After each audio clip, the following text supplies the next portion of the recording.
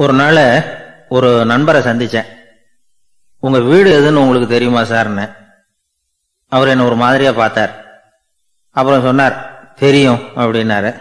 சரி, உங்க தொலைபேசி எண் உங்களுக்கு தெரியுமான்னு. அதுவும் தெரியும்னார். உங்க மனைவி மக்கள் யார் யாருன்னு உங்களுக்கு தெரியுமான்னு கேட்டேன். என்ன ஒரு மாதிரியா பார்த்தார். அப்புறம் சொன்னார், அதுவும் தெரியும் சார் அப்படின்னார். சரி, நீங்க யாருன்னு உங்களுக்கு தெரியுமான்னு கேட்டேன். இப்பதான் அவர் முழிக்க ஆரம்பிச்சார். அவர் மட்டும் அப்படி இல்லை, நாம எல்லாருமே அப்படிதான். எதிரில் நிக்கிறது யாருங்கிறது தெரியும், நாம யாருன்னு நமக்கு தெரியாது. உண்மையிலேயே நாம யார்? இந்த கேள்விக்கான பதில தான் வாழ்க்கை பூரா நாம தேடிட்டு இருக்கிறோம். புத்தர் என்ன சொல்றாரு தெரியுமா? நீங்க கடவுளை பத்தி கவலைப்பட தேவையில்லை, உங்களை பத்தின கவலை உங்களுக்கு இருந்தா போதும் அப்படிங்கிறார். நான் யார், எனக்கு ஏன் இந்த கவலை அப்படின்னு உங்களை நீங்களே கேட்டுக்குங்க அப்படிங்கிறார். நாம ஏன் கடவுளை படைச்சோம்? அது ஒரு நழுவல் முயற்சியாம். அதாவது தன்னிடமிருந்து தானே தப்பிக்கிற ஒரு முயற்சியாம். இப்படிதான் அதை சொல்றாங்க அறிஞர்கள்லாம். மக்கள் பொய்யான பிரச்சனைகள்ல ஆர்வமா இருக்கிறாங்க, அதுக்கு தீர்வு காணவும் முயற்சி பண்றாங்க.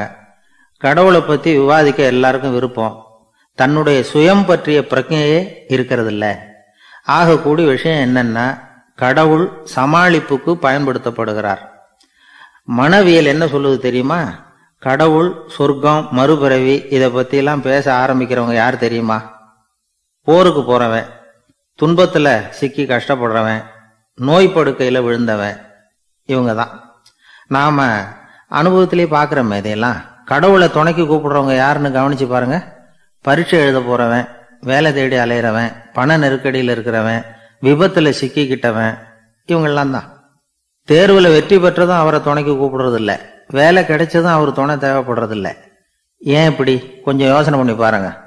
துன்பம் வருகிற போது அந்த துன்பத்தை தவிர்க்க வேண்டிய நிலையில அதிலிருந்து நழுவி போறதுக்காக பிரார்த்தனை தேவைப்படுது.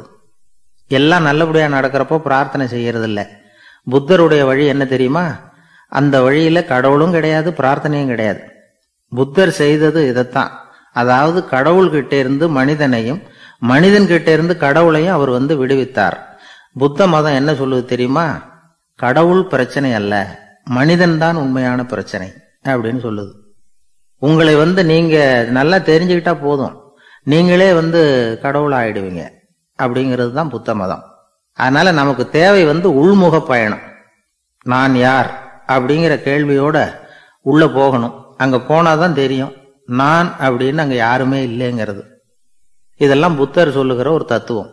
தத்துவம்னு சொன்னாவே நமக்கெல்லாம் அதை புரிஞ்சுக்கிறது கஷ்டம்தான். நம்ம பொறுத்த வரைக்கும் தத்துவம்ங்கிறதுல ரெண்டு வகை உண்டு. ஒன்னு தத்துவம், இன்னொன்னு மகா தத்துவம். தத்துவம்னா என்ன தெரியுமா? கேட்கறவங்களுக்கு புரியப்படாது, அதுதான் தத்துவம். மகா தத்துவம் என்னன்னா சொல்றவங்களுக்கும் புரியப்படாது. அந்த வகையில பார்த்தா இன்று ஒரு தகவலும் ஒரு மகா தத்துவம் தான்.